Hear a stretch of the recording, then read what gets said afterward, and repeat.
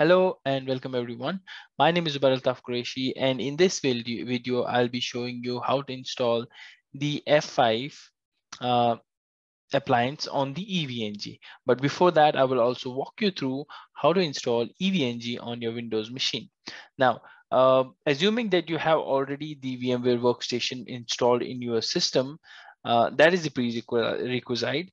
But if you don't have it already installed, I will copy the link of my another video on YouTube, which walks you through how to download as well as how to install VMware Workstation 16 Pro, including license on Windows 10 or any Windows for that matter of fact.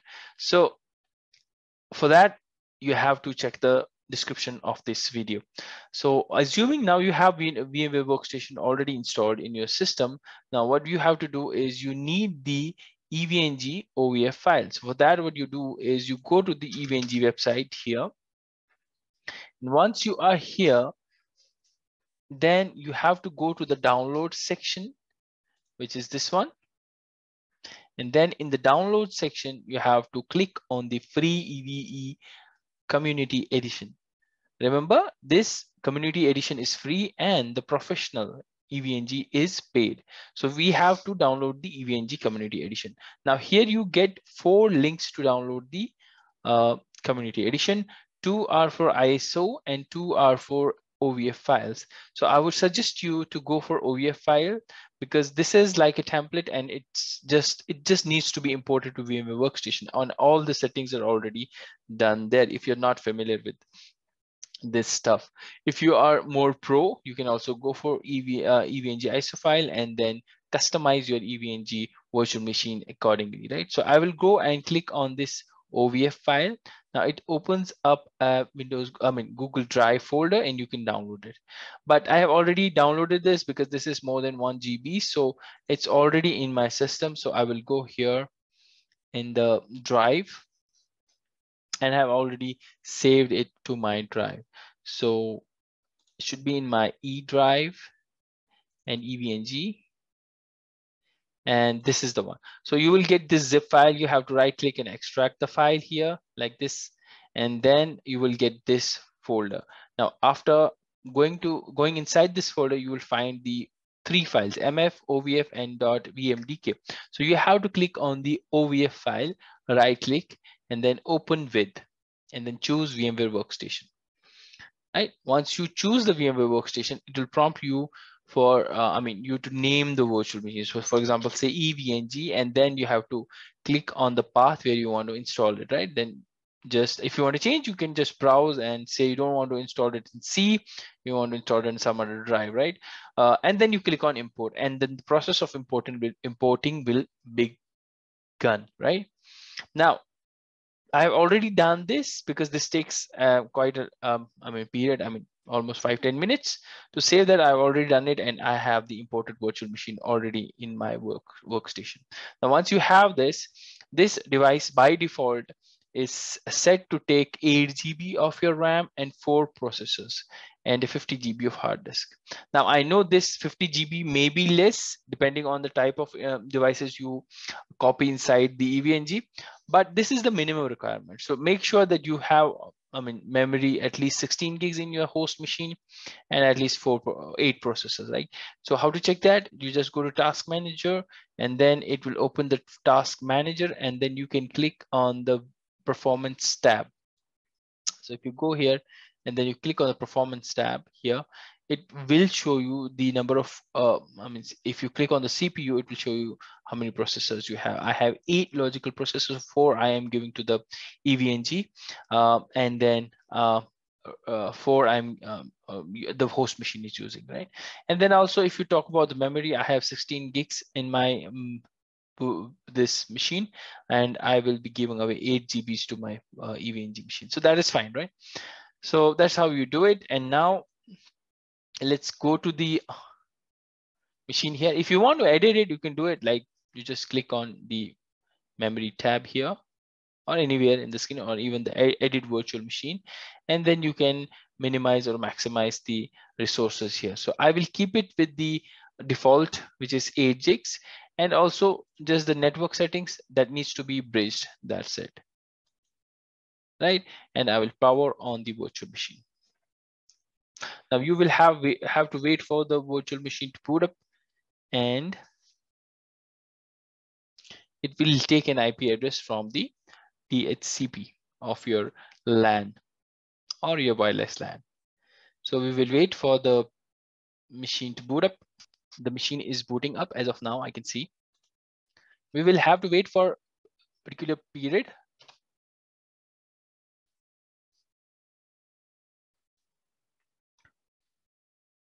This does take time, so you have to be patient and wait for the machine to boot up.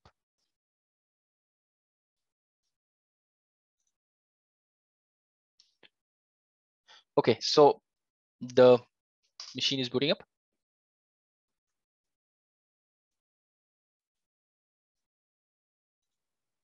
Now, I would suggest you to closely monitor the CPU usage on your machine and the memory usage by keeping this task manager open all the time. Now you see that it has taken an IP address, which is a DHCP IP address of 192.168.1.7. So I can go to my browser here, and I can just open the 192.168.1.7, hit enter, and it will let me log into the GUI. Now, by default, the username is admin and password is EVE, and you click and enter. Now you are inside so you can create a new lab, say this is F5, right, and hit enter.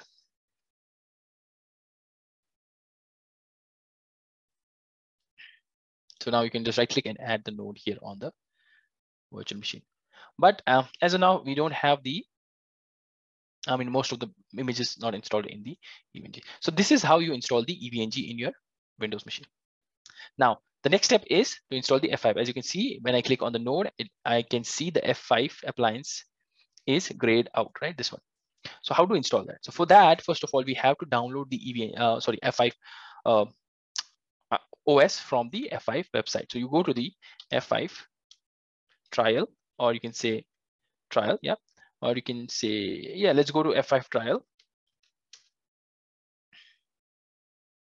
And you can click on the big IP virtual edition like this.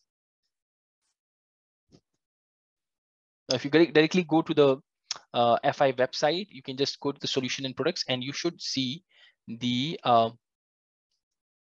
somewhere you have support, sorry, and then you can see the software downloads, yeah, the software downloads. And then from there, it should, okay, so this is redirecting to click on find a download. And then here you can click on the big IP virtual edition. So I'll go for say 15 edition. I'll click on the 15, and then here it will tell you what you want to download. So I want to go for the virtual edition. Click on that. Then you have to accept the end user software license agreement. Now this is where you download the file. So if you want to deploy this on VMware Workstation, you can go for OVA file here. But I want to deploy this on the EVNG, right? So I need the qemu2 extension file. So this is the one. So I'll just click on that and download it. I just need to click here. Then it will redirect me to another web portal, and then I can just click on the HTTPS and it will start downloading. So just to save time, I've already downloaded this. So if I go to here, and you can see the big IP appliance is already done. So what I need to do is I need to just extract it here like this.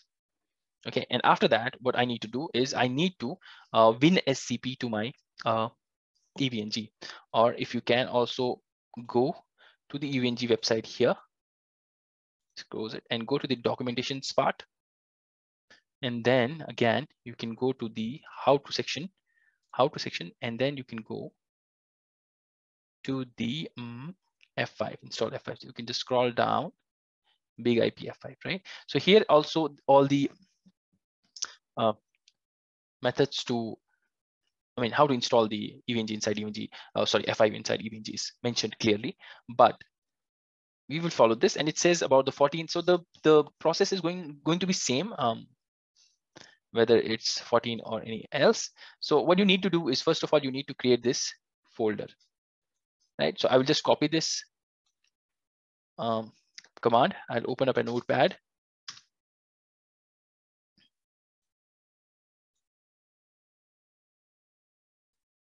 I'll paste this, Control A. I think the format is very big, so I'll just edit the format and make it 22.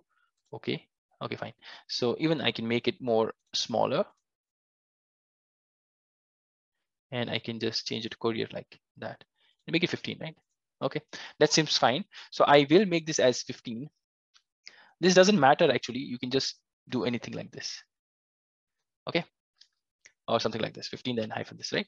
So this is what you need. You need actually it to start with big IP. Okay, so I'll just copy this command and I can go to the EVNG CLI here, and the password is the CLI login is root and EVE. So I can log in here and again EVE. Oh, okay, so I forgot to initialize it. So first of all, you should go into the EVNG like this and then hit enter. And example domain is fine. Now you can here select with DHCP, or you want, you can stay with DHCP, or you can change it to static. To change it to static, let's change it to static. To change it to static, you need to just press the down arrow key and hit the space bar and then hit enter. And now it's asking for the static IP address. So I'll go for 192, say 192, 190. The numlock is not working. 192.168.1. Say 200, and the subnet mask is /24. And the gateway 192.168.1.1 because that is the router that I have. And the DNS, let's keep it as Google, and my router itself. NTP, anything fine, hit OK, and then direct connection, hit OK. Now it will restart the management interface, and then you should see the new IP address assigned to your EVNG. So we were able to access EVNG on the 1.7. Now it should be working on 192.168.1.200. And now let it restart.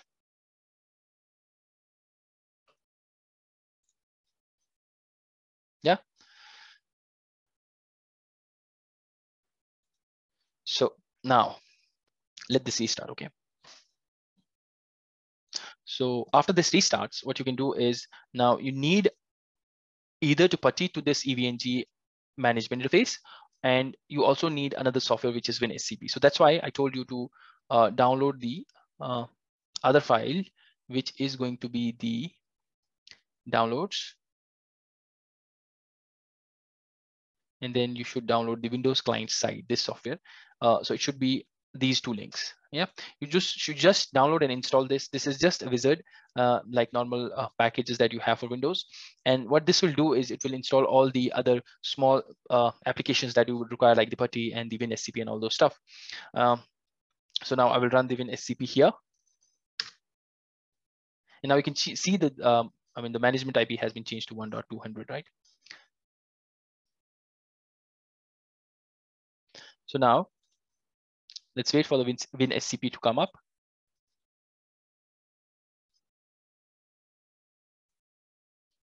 Okay, now the WinSCP is here, and I can just WinSCP to my EVNG 192.168.1.200, and then you have to enter the root and EVE here and log in. Now this will take you to the root folder of your EVNG virtual machine. Now here what you have to do is, so if you go here, it says make directory opt unetlab addons qemu and then bigip. So you can do this from the CLI as well as from the WinSCP. What you do, you go to this directory, which is opt unetlabs addon, sorry, platform. I clicked the wrong file, sorry. And then you click on the add-ons. Inside add-ons, it says you go to qemu and you create a new directory with the name starting with bigip. Done. Now, when you go to the bigip folder, then you have to go, and now I have taken out this file, right? So I can just drag and drop it in the folder here. Now this will copy this bigip qcow2 file to the EVNG machine. Okay, so now you will have to wait for this to complete.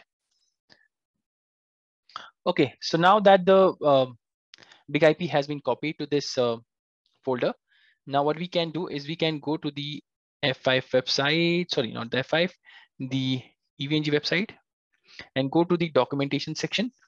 And we can go here to the how-to section.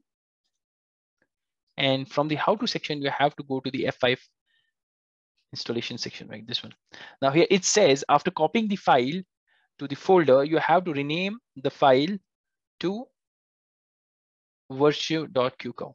So this is what you are going to do, right? So you can just go again here and just click once and just rename this like this, virtue.qemu2, right?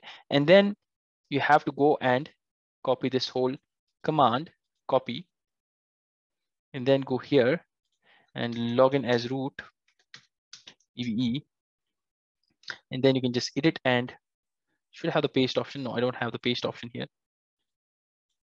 Copy, edit, and no, I don't have the paste option. So what I can do is I can go and putty to this EVNG, right? PUTTY putty. Then I can go to 192.168.1.200 and SSH. And I can say yes, login as root EVE. I can just maximize this a little bit, and then I can right click and paste the command and hit enter. And I will do this for one more time.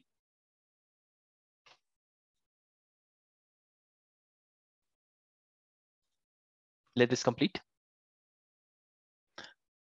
And then should complete now. It's taking a bit more. It's okay. Okay, that is done. Now, to be safe, I will do it twice. That's said and done. Now I can go to my workstation. I mean the EVNG here.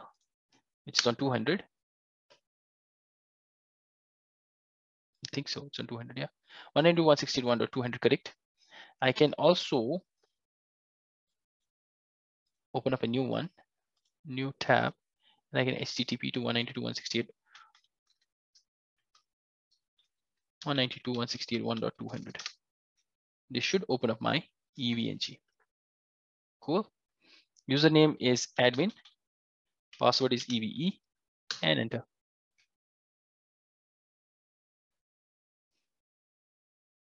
Now, once I am here, I can right click and click on node. And now if I scroll down, I should see the bigip here. Nice. And I can now save it. Now, remember, you cannot edit this because if you do so, this is not valid for the trial version. So keep it at 2 and 4 MB, I mean, RAM for 4 gig and 2 vCPUs. That is more than sufficient. And to connect this to your local machines management, you can just get a network here and bridge it to the management cloud and save. And now what you do is you just connect this bigip's management interface to this cloud. That's it. Now the management IP needs to be from the 192.168.1.0 subnet, and from the local machine, you can just access the management GUI or the dashboard of your F5. So I'll just show you that it will boot up and it'll prompt for the login credentials. Now after this, you need the Windows machine or a Linux machine, Linux Tiny Core, and also you need the Cisco routers to run the HTTP services. So to install all this stuff, I will paste the link in my video so that you can just go to those videos separately and install those devices to complete this lab. Okay, so we can wait for a while so that this bigip does get initialized, and this will initialize because I mean, that's the only thing now needed, because if you see here, booting from the hard disk, right? If the device fails here, for example, you just run it and the color of the device goes back to grayish. So that means either the name that we renamed here, right, is wrong. This name is wrong, or just check the bigip folder name also. That needs to be, start with bigip hyphen and then anything, depending on the version you have, right? So that's it for this video, and hope you like the content on my channel, and please don't forget to subscribe to my channel. If you like my videos, please do hit the subscribe button, and also do not forget to press the bell icon so that you get the latest notifications of the videos that I upload on my YouTube channel. So till then, bye bye.